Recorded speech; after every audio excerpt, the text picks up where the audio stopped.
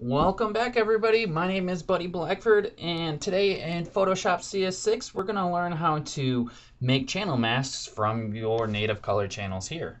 So we're going to make a a channel mask from either the red green, or the blue channels.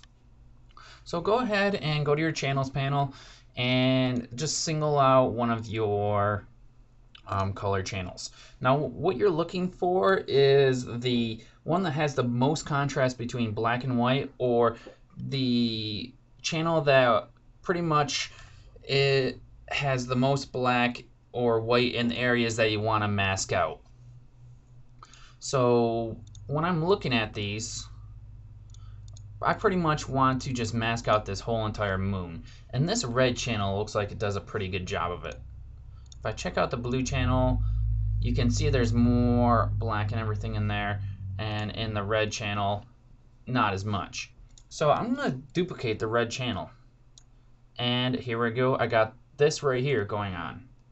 So if I tried to use this right now as the color channel, all this extra gray and everything is going to show up as different opacities, and the whites are going to be different opacity than like these gray areas. So what we're going to do is add the threshold adjustment.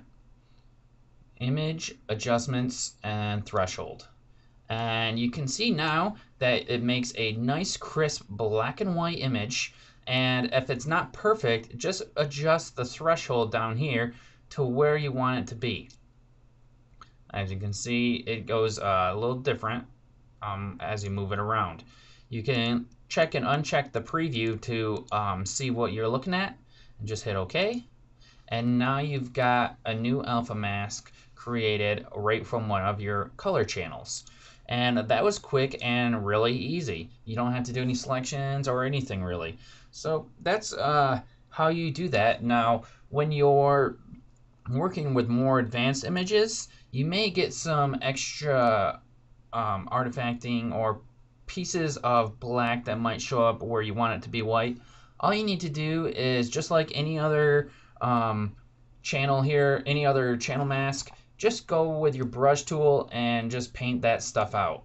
So if I wanted to add some little things here or something like that, and I wanted these little squiggles to be in my mask, that's all I have to do is go ahead and paint on my channel mask.